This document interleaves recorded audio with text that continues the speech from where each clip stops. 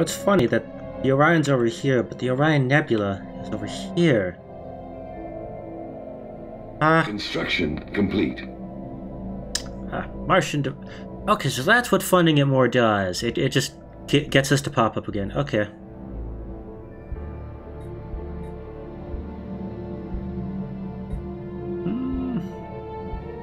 Best in defense.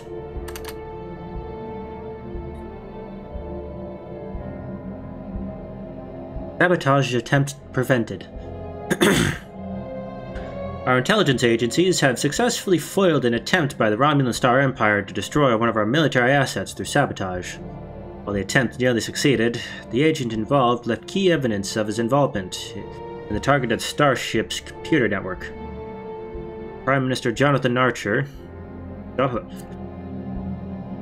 Jonathan Archer is the Prime Minister. Has condemned the Romulan government for their interference. Wait, am I thinking of the right one? Because he was, because he was on here before. So, former captain of the USS Enterprise is now Prime Minister.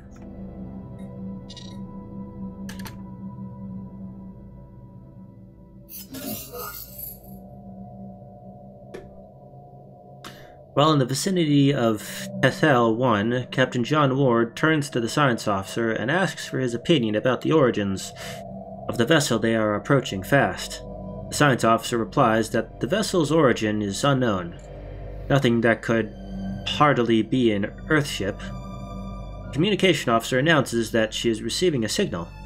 An old Morse code call from Captain John Ward turns to the science officer and comments about... I think they forgot a period there. John Ward turns to the... So it's an old Morse code call signal. Period. Captain John Ward turns to the science officer and comments about the ship not possibly being an Earth vessel. The ship appears on screen and the captain states that it is an old DY-500 class ship. The science officer postulates to the captain, suggesting it might be an older DY-100 ship. The last such vessel built was centuries ago, in the 1990s. Huh. That doesn't sound right.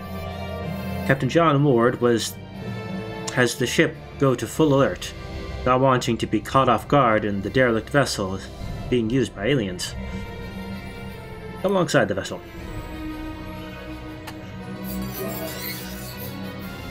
Captain's log, supplemental. A full hour has elapsed since interception of the strange vessel.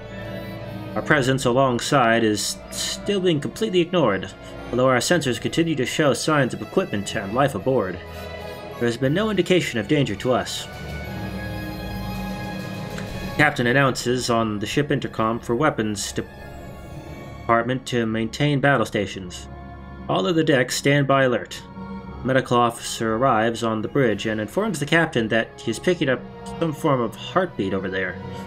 Very faint and very slow, coming from 60 to 70 bodies. The science officer informs the captain that the hull of the vessel is pitted with meteor scars, but still intact. That he can make out a name. SS Botany.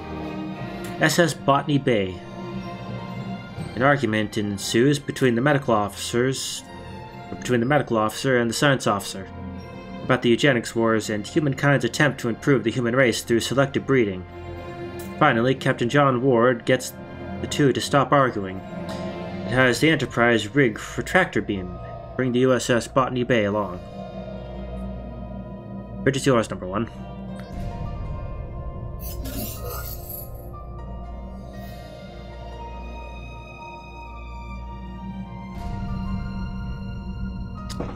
As the away team rematerializes, they discover that they are amongst numerous stasis chambers with humans from the 20th century asleep in them.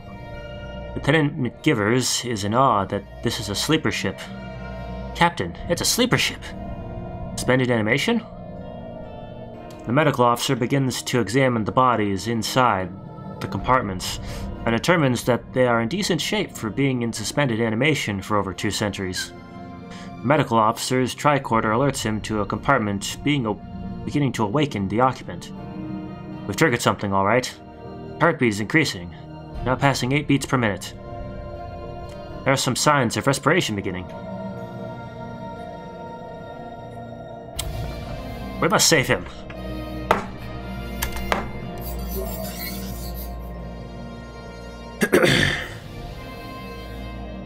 Captain's log, supplemental. Alongside the SS Botany Bay for 10 hours now. A boarding party of engineering and medical specialists are now completing their examination of the mysterious vessel. Attempts to revive the other sleepers await our success or failure, with the casualties already beamed over. The medical officer is frankly amazed at his physical and recuperative power. The captain and the science officer are on the main bridge and open a communication line to the SS Botany Bay. After getting a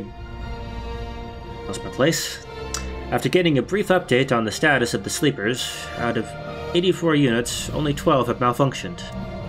Of the 72 that remain, 30 of them are women.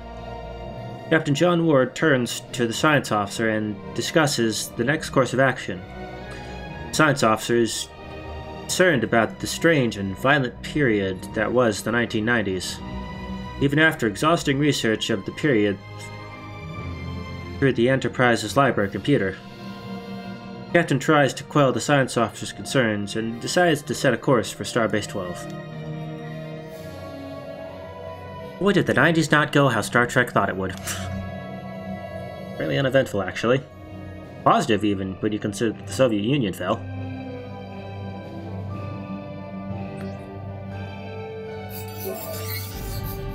Oh, there's more. I don't want to read anymore. Captain John Ward heads to medical to talk with a person from the SS Botany Bay. Upon entering medical, he consults with the chief medical officer, and then begins to talk with the mysterious man. After pleasantries are exchanged, the mysterious man only gives one name. Khan. Oh. Okay, it's that. I know exactly what event this is now. I know what event this is. A short question period follows, and Khan indicates that he is tired, not fired. Khan requests something to read during his convalescence, and Captain John Ward agrees, commenting that he has 200 years of catching up to do.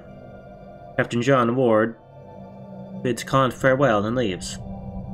The next day, Khan is invited to dinner with the senior staff. Captain and senior staff are in dress uniforms and begin to seat themselves around the dinner table. As the dinner finishes, the first officer turns to Khan and begins to engage him in a bit of lively discussion.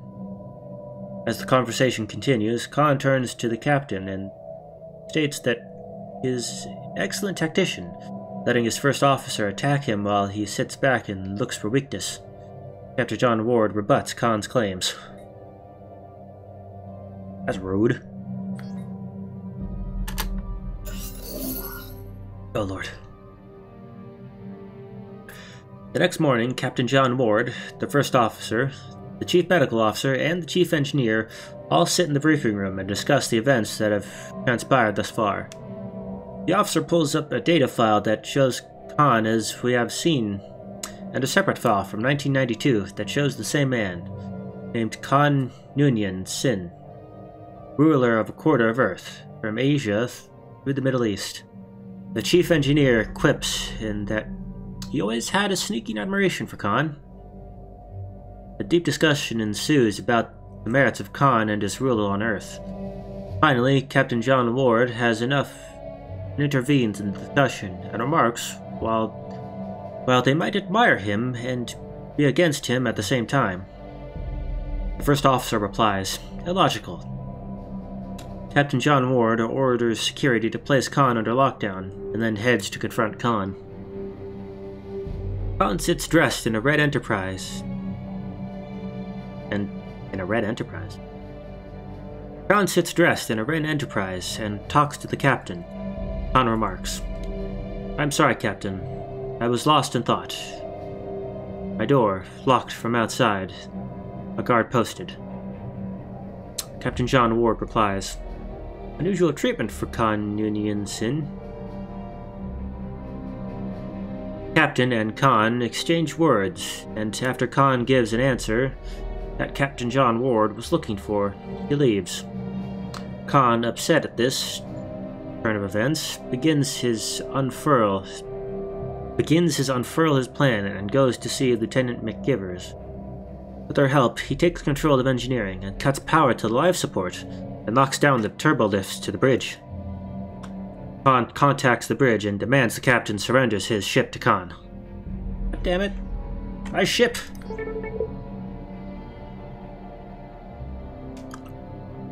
Khan is enraged by his confinement and quickly begins to plot a plan to gain control of the Enterprise. Requesting the presence of Lieutenant McGivers, he appears to have seduced her, and with her help, he is soon able to escape confinement and take control of the engineering deck, after having awakened a number of the Botany Bay's sleepers. There, he cuts power to the life support system and locks down the turbo lifts and bulkhead throughout the ship. There's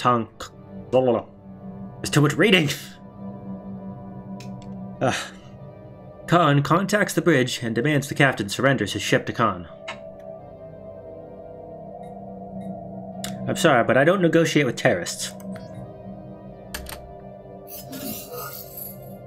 The air on the bridge is thin, and the last bit of air in the room, Captain John Ward begins to record a message to Starfleet Command. They have my ship, discarding their own worthless vessel.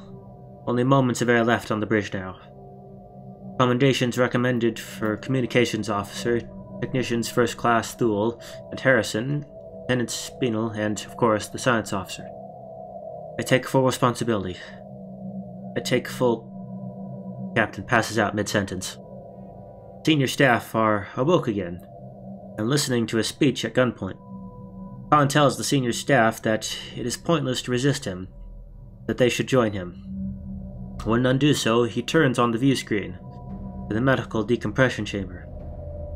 Inside is Captain John Ward, gasping for air. Khan offers a choice. Join him, he will spare the Khan's life. Lieutenant McGivers asks to be excused. Khan agrees, and she leaves. Khan turns his attention back to the view screen and watches the pressure gauge drop. Then the view screen cuts out. What happened?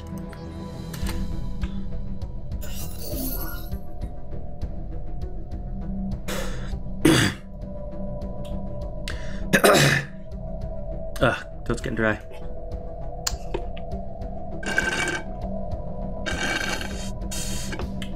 I'm out of liquid refreshment.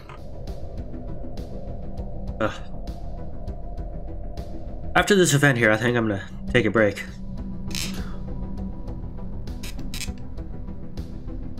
Lieutenant McGivers is in medical at the decompression chamber. Tells the guard there to watch the captain very closely to see if he may cooperate. As the guard turns, she injects him with a strong sedative, incapacitating him. She frees the captain and pleads for him to spare Khan. With the help of the first officer and the lieutenant, they are able to incapacitate the rest of the ship, except for Khan. Khan escapes to engineering and seals it off from environmental controls, and begins to overload the warp core. Captain John Ward heads to engineering to stop the ship from destroying itself. As the captain enters engineering, Khan attacks him. A struggle ensues, with Khan gaining the upper hand time and time again.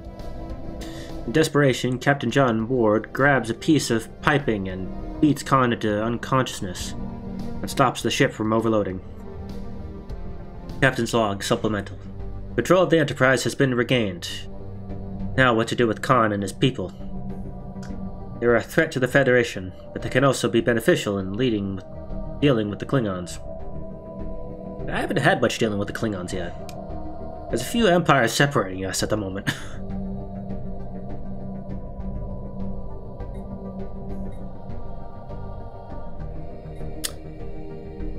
Yeah, let's do it. Let's attempt to recruit him.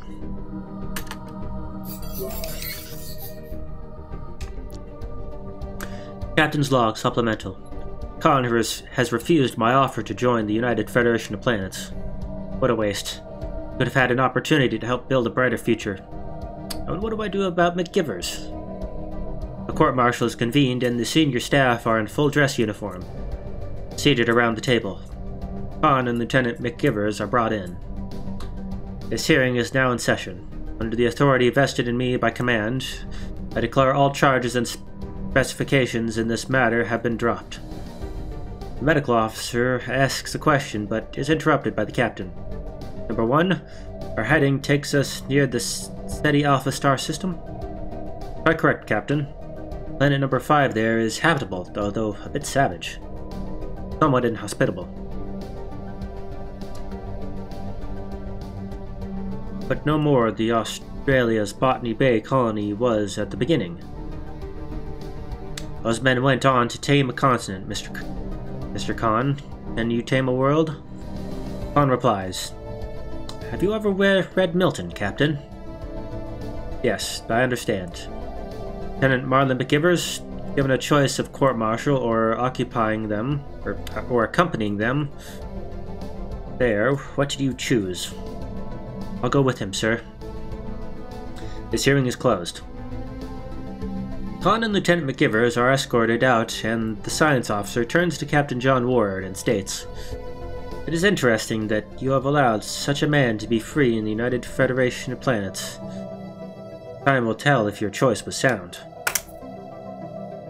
Acknowledged. Is it over? Oh fuck, I think it's over. Okay. My throat is dry from all that fucking reading, and my drink is empty, so I'm gonna take a break here. I will see you all next time.